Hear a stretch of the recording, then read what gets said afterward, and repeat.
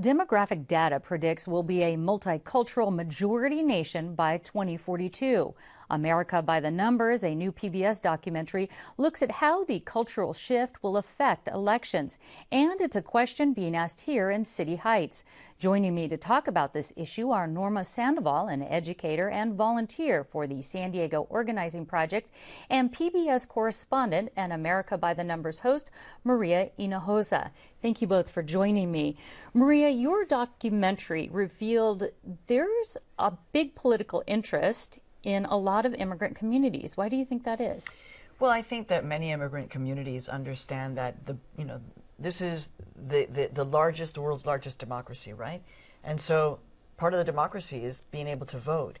I think that there's a lot of dreams that come when you make the decision to come to this country, or in the case of Clarkston, Georgia, where America by the Numbers is based, these were refugees that were relocated.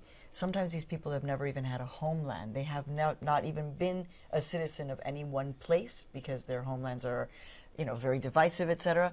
So for them to vote, it's a historic moment, and they inculcate this with their young people. And frankly, given the demographics in our country, that's what we want to start seeing over and over again in these immigrant communities and Latino communities, people owning the power to vote. It seemed in the documentary that there was some ownership. I'm an American now, and they sort of they belong to this country. Norma, you grew up in City Heights. Yes. Do you think that's the same there right now? What is sort of the political environment, we might say, going on right now? Well, City Heights, the majority of the residents are below the age of 18. So you have this growing generation that is sometimes not always informed about what to do. And so the power structure right now is mostly given by the white, older generation.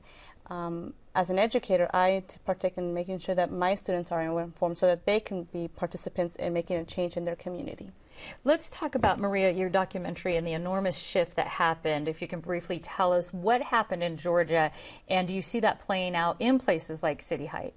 Well, so I like to talk about Clarkston, Georgia, like the future of America on steroids. This was a community that, was essentially over 90% white and American born, 30 years ago. And in the past, in this couple of decades, has been transformed from being majority white to being now a majority not white. And what does that mean for this particular community? It's happening everywhere. It's happening here in San Diego. It's happening in Tennessee. It's happening in Alabama. It's happening everywhere. And so what we like to talk about in the documentary is that the numbers are clear, but how do real people deal with this change? And so we address the issue of fear of this change and essentially try to give voice to this so that we as a society can move forward. What do you, I'm going to ask both of you this, and I'll start with you, Maria. What do you think here in San Diego, in communities like City Heights, a high immigrant population, we can learn from what's happening in Georgia? Well, I think that what we can learn is that if you are engaged, if you own your voice, which is the essence of democracy, you in fact do have power. We want people to own their power, to own this notion that they can change, right? What we don't want is for people who feel like they're not the majority, for example, for them to feel like, well, I have no role, I can do nothing, nothing can change, and I'm disenfranchised and ignored.